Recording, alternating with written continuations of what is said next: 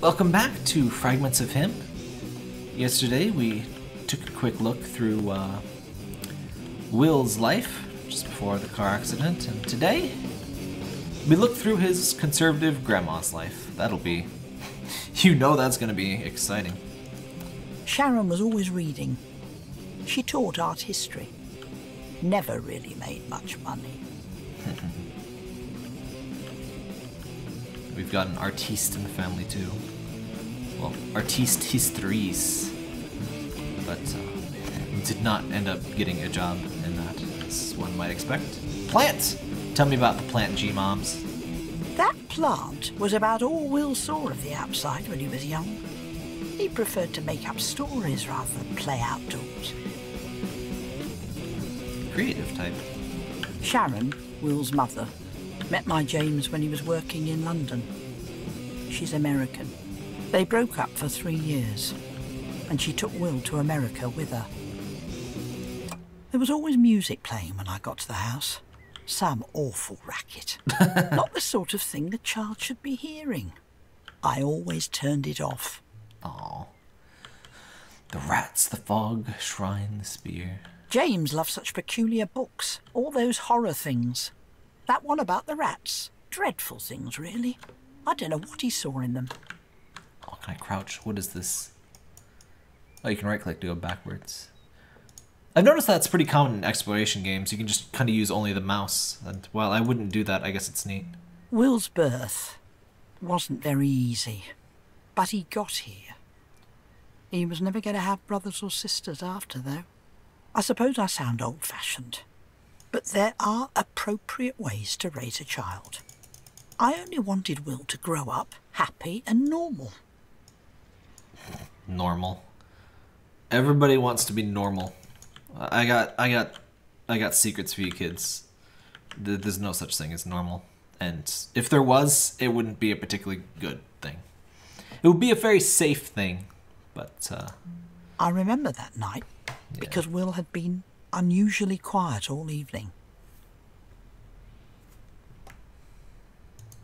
He told me that he'd been in a fight. Will sounds very familiar right now. A boy had been calling a dark-skinned girl names. Will had tried to stop the other boy, but he had been punched in the stomach. I asked him if he had cried, and he said yes. I told him that big boys don't cry. I remember him asking me then, what do big boys do when they're sad? I told him that when he grew up, he would be a good man, able to stand up for others. I suppose I didn't answer his question. Dang it, G-Moms. Freaking not answering our questions. I was the type that, you know, took a swing at bullies when I was a kid, and hell, it worked, so no objections. Not everybody is lucky enough to have that as an option, like a safe option. And I wasn't really bullied as much as, you know, I wasn't ever any kind of horror story or anything. But a few people did end up taking some punches to the face, and I mean, sometimes you do what you gotta do. But no malice towards anybody who didn't do that, but sometimes what you gotta do. Even though he was hurt, I told him he was right to try to stop the bully. See, G-Moms isn't that bad.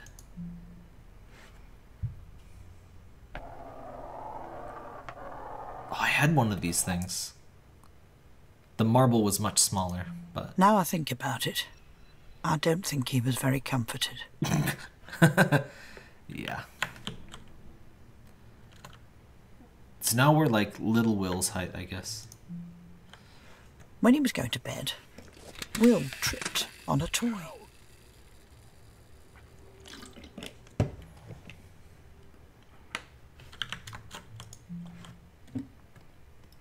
I remember carrying him. He was trying so hard not to cry. He was so small in my arms. I've never forgotten that feeling. Small.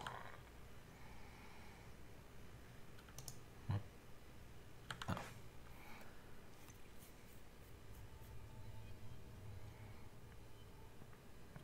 Yeah, about the left mouse thing, I guess it is a pretty good accessibility feature. Convenient way to have one-hand control. It's funny the things that you remember. A mix of small things, making up a lifetime.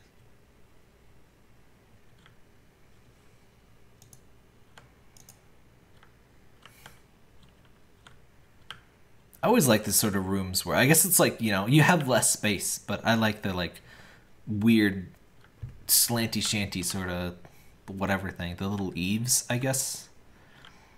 Our attic, my parents' attic, it's like they have a livable attic and a livable basement. It's kind of ridiculous. Like, I've never, like, that's not very common, but yeah, the attic is pretty nice, and it's small because it's an eaved roof, and so like 50% of like the attic is much narrower than the rest of the house, but it's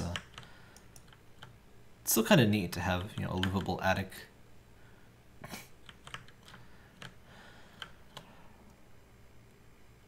Oh, he's into computers. Oh, he's got a Rubik's Cube. I was never into... Well, you probably heard my rantings about puzzles. I took him to bed to read him a story. I like to make things, not solve puzzles. I like to help people and entertain and so on, but puzzle... Just the pure puzzle-solving aspect never appealed to me too much. There's some puzzle games I do enjoy, but generally... He went through a phase of being scared of ghosts. Sharon would buy him ghost storybooks. And he had that pop-up haunted house book too. As a kid, I didn't like horror stuff, but I always wanted stuff that could make me scared. I never really particularly found it.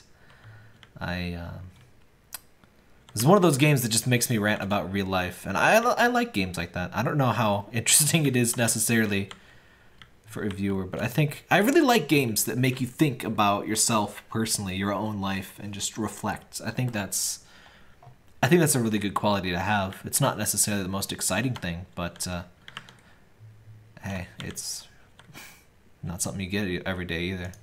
I always look carefully to reassure him.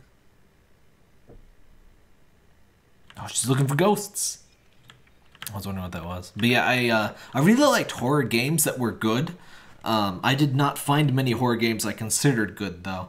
It was mostly just Silent Hill, fantastic series, Fatal Frame.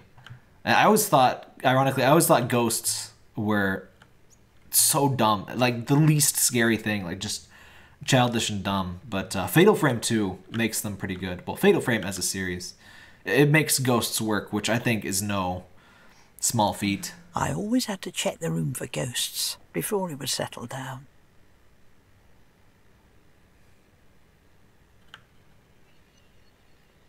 I was never one to ask about ghosts. I did once have like a night terror, whatever that is, where you're like awake and you're still dreaming and seeing like horrible crap. I had that exactly once, never again really in my life, but I saw like dinosaurs coming out of the walls. I loved dinosaurs as a kid. They're still cool, but I have less... You know what? There was these series of books, dinosaur books, like really detailed, and they would be like about the life of each individual dinosaur. Does anybody know what those books were? Because I checked Google and I couldn't find... Like, I just found, like, they were written kind of for kids, but they're not like children's like storybooks exactly. Like, they're not like picture books for tiny babs. They're more like, you know, for adolescents that are, you know, able to read a thing, and they're like about the life of like either it would usually be like about a you know, an herbivore, and it would kind of survive a couple of encounters with predators and see some of its friends die, or it would be kind of like a hungry predator living out its life, and you know, some neat stuff, and each book would be a different dinosaur. I don't know if we still have those. They might be in storage. I remember that night clearly. I remember promising him that I would always protect him, no matter whatever happened. Of course, he was thinking of ghosts still. But maybe I knew then that his life wasn't going to be so easy. What we reading, G-Moms? What we reading? I was reading Grimm's fairy tales to him. I like those much more than the new versions that they kept on coming out with back then. It was a strange story that night, called The Ungrateful Son. It went something like this. Once upon a time, a man and his wife were eating a roast chicken for dinner. I can look around on this thing. When the man saw his father, a very old man, walking along the road towards them, the man didn't want to share, and so he hid the chicken out of sight. His father came, bid them a good day, and went on his way.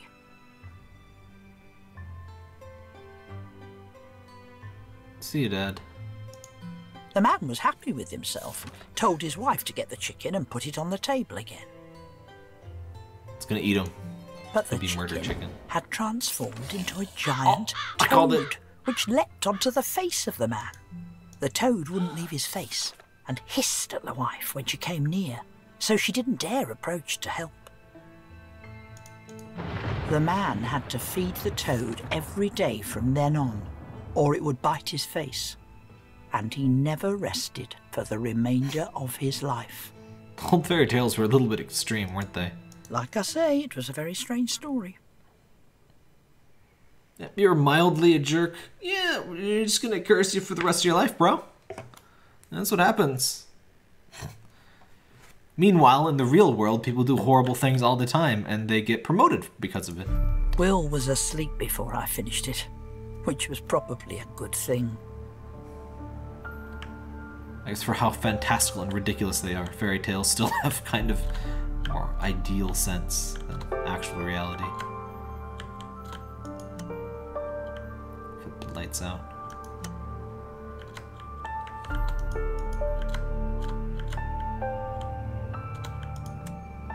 I felt strange after reading it. I wondered about whether I really could keep him safe.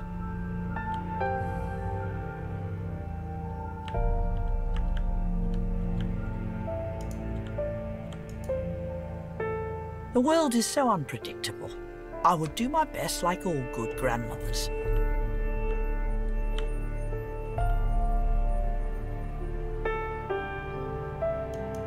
I could still see him sleeping there now, like it was only yesterday.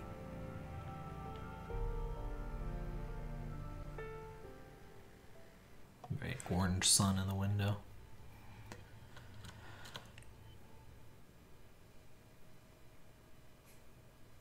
It's kind of funny, this game has shift or walk faster, and a lot of exploration games that could really use that feature tend to miss it. Oh, I think this is a new story. I never thought it would be easy, but I had raised James, so I thought I would be ready for anything from my grandson Will. The world changes so quickly. Alright, I think we're going to split this into a second video, or into another video. Oh, we got trinkets. Heck yeah. You got one-eye fish. You got Mr. Giraffe Man. You got one of those, and you got little deer friend. But yeah, I think this is like another chapter of the story, so to speak. So I think we're going to split here.